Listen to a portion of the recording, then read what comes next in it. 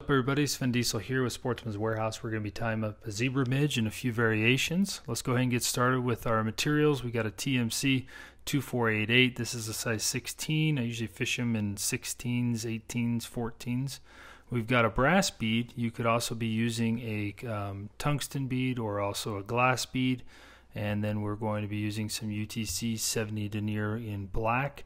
The color of the thread will dictate the underbody of this fly, and we're going to be using some brassy UTC wire in copper.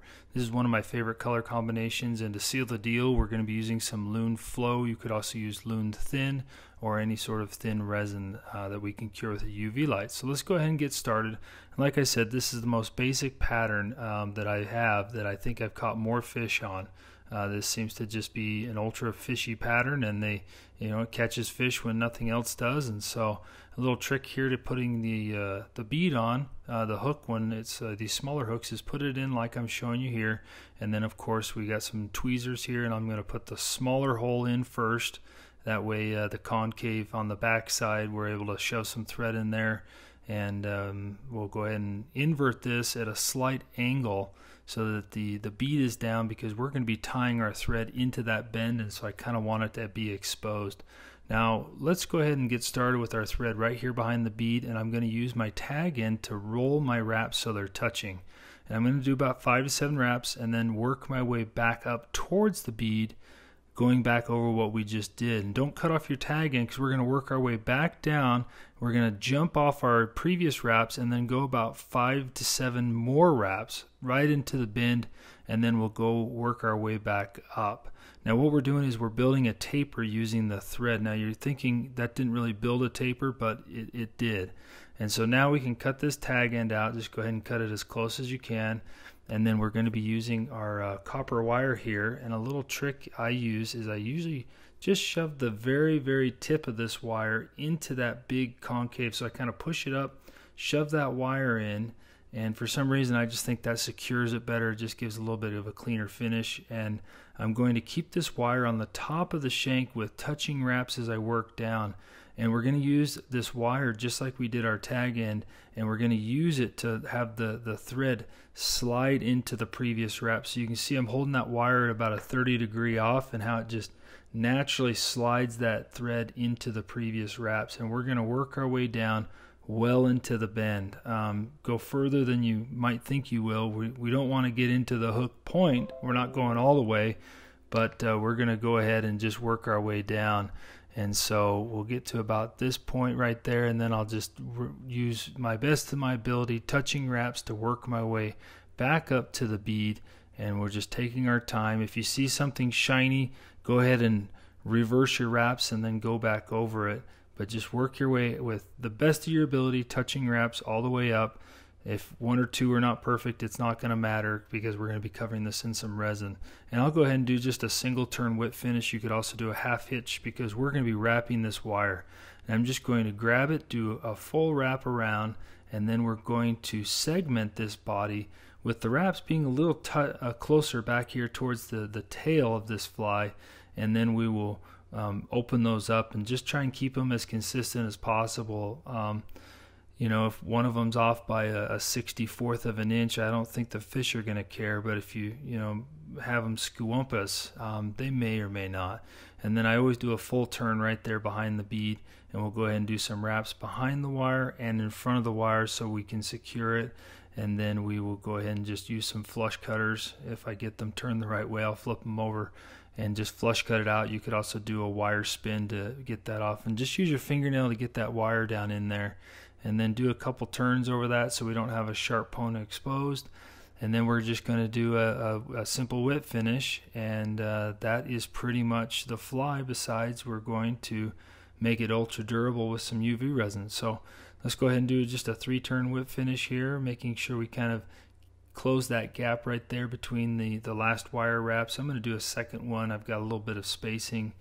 And if you cover that wire, it doesn't matter. You could also put on maybe potentially a hot spot collar at this point, but we'll go ahead and trim that thread out, and then we're going to resin this body. Now, the reason I like this thinner resin here is I'm just going to put a small drop here and then use the tip to kind of spread it around.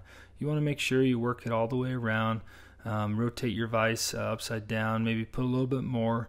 You don't want it dripping, you don't want to put too much, but you don't want to put too little. I use my finger to wipe off the excess. Just make sure you don't cure it on your finger. And then we'll just do a 360-degree rotation here, and that's a Zebra Midge. This is one of my most popular, favorite go-to color combinations. Another one is where I use a red body with a white wire or silver wire and a silver bead, but that's pretty much the fly. Super fast, super easy, it catches fish. However, there are a ton of variations of this pattern, and we're going to go into some of those. So here we go, we step back. This is what I call the wire hotspot. So what I'm going to do is I'm going to take the wire, instead of going up it, I'm going to wrap 3 turns down. So what we just did is we created a wire hotspot there at the rear, and then I'll jump up to the body and then continue spiraling just like we did our previous fly, the traditional Zebra Midge. And we'll just segment that body. So you can see right there towards the rear, we've got a wire hotspot. You could also tie in a separate thread and do it with a thread hotspot. I just found the wire adds that extra flash, and then we'll just, there you go. There's a wire hotspot Zebra Midge. Pretty simple, pretty effective. Now this one is good, adding a little bit of a wing to it. You can use multiple materials. I like to use crystal flash. I just take a single strand, fold it over itself multiple times, so we've got about 4 strands coming off the back. I'll pinch it, hold it on the top, grasp it down, and you can use different colors of crystal flash. Here you could use CDC. You could even use hackle. You could even use a little bit of dubbing, but I just folded it over itself. We've got a really nice little wing there, and I'll go ahead and just trim that off. I'll just kind of hold it up at a 30-degree angle, just like we did our wire and thread, and cut it so they're not all even. And now we've created a spot here that I could add potentially some peacock, do some wraps around there.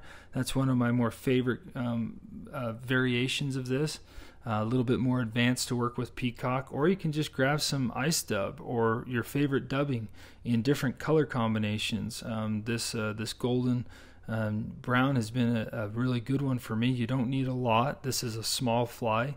I also use a lot of peacock and pinks and orange. I tie some with reds. I haven't had the best of luck, but you could do blue. That seems to be one of my more popular go-to colors this past year. And then we just create a nice little ice dub collar here, not using a lot of material. And ice dub comes in tons of different colors, and so we got a little wing there and also a little hot spot. And so this is another variation, a little more complicated. You're adding more materials, but you can see here the thread body could be changed, the wire could be changed, the crystal flash could be changed, the bead could be changed, and the dubbing could be changed. So there's so many variations from the most basic pattern to this.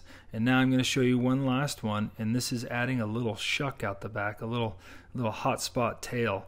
And I'm using the same crystal flash for this. You could also use some sort of thread.